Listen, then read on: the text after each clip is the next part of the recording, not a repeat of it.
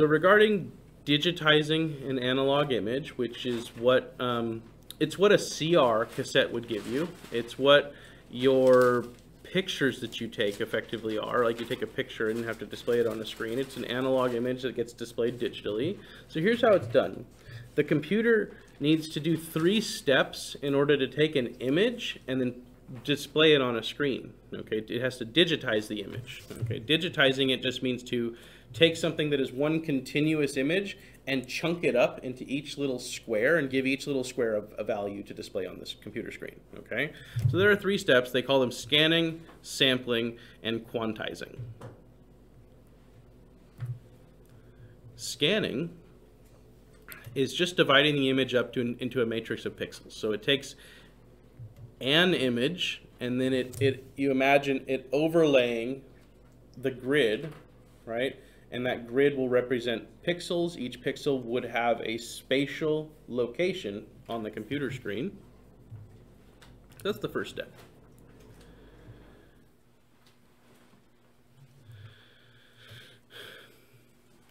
And you guys know this, if anyone's used a copier, you know that copiers do something called a pre-scan sweep. The light will go across the whole copier bay first, right? Put a piece of paper on the copier bay, the light will go across the whole copier bay once, and then it'll go back through and actually scan the document. The first sweep, right, is called a pre-scan sweep. And that is where the document is being looked at, and basically the computer software is overlaying an imaginary grid.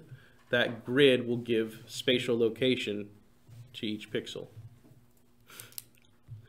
In CR, computed radiography, where there's a piece of like a piece of film, okay, it will scan the image receptor plate in a pre-designated number of lines, and we'll talk about sampling in a minute, and it'll sample and a number of samplings per line. I'll get to that in just a second here.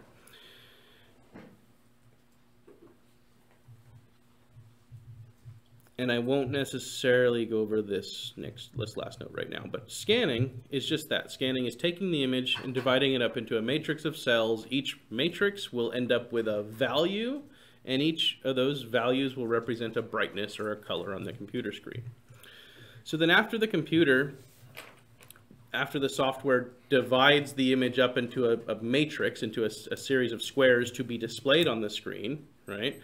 It has to sample the squares, okay? Sample those values in the matrix, right? Look at each square and then measure the brightness of each square, right? So think about literally taking like a picture of something, printing it out, and then putting it on a copier bay, right? That picture that you're holding in your hand, that hard copy picture, is an analog image, okay?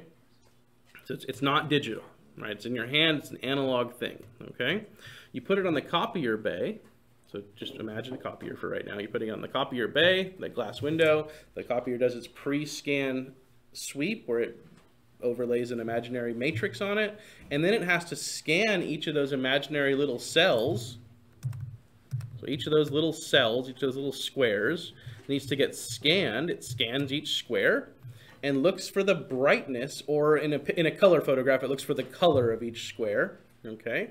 And then it'll assign each square a numerical value, a number value, right, for the brightness or color of the square, okay? That number value will be saved. That square will have that number value, and when that image is brought up on a computer screen, said individual square will always have that value, okay? As long as you don't put it in Photoshop and change the values or put it through a filter, right? That's what you guys do when you, I don't know that you guys do this, but people who go on social media, right, and take pictures and use filters, right? They take a picture and they place the filter over it. Well, the filter's just changing the value of each pixel, like the same, right? If you put, I don't know, a sepia tone filter, right? It just changes the value equally of every pixel. The pixel changes color by a little bit, okay? And this is how it's doing it, because each pixel is a separate file, and each file has a number value, a number associated with it, which equals a brightness or color. Okay, good. Okay, so sampling is taking a look at each pixel, what would be each pixel, right?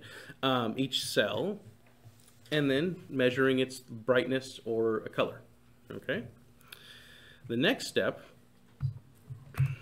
they call it quantizing. It's digitizing too, but quantizing, okay? Quantizing is taking the brightness that it showed you. So you scanned a pixel, it had a brightness, okay? That brightness is not going to have a discrete number value yet, okay? The computer has to take that brightness and it has to assign it a shade of gray or a color, okay? So it measures the brightness and then it assigns it a specific color. And it can't be, you'll notice here in this example, right, there's only 4 different possible colors it can, shades of gray that it can assign it. Black, dark gray, light gray, or white. So you're looking at the colors on these shades of gray on the right-hand side, right? Each pixel, in this case, will only have 4 different options. It can be either off, black, completely on, white, or one of the 2 middle options, dark gray or light white. And the brightness has to be converted into one of those 4 colors, 4 shades of gray, okay? That brightness that it measures for that image might not actually be one of those 4 shades of gray, but the computer's just going to assign it the closest shade that it can, the closest shade to the actual picture value, the actual analog image brightness. It'll assign it some shade of gray, as close as it can to it. That's quantizing, assigning a discrete number value assigned to each cell from a pre-designated gray scale or a pre-designated color scale, for example. Okay.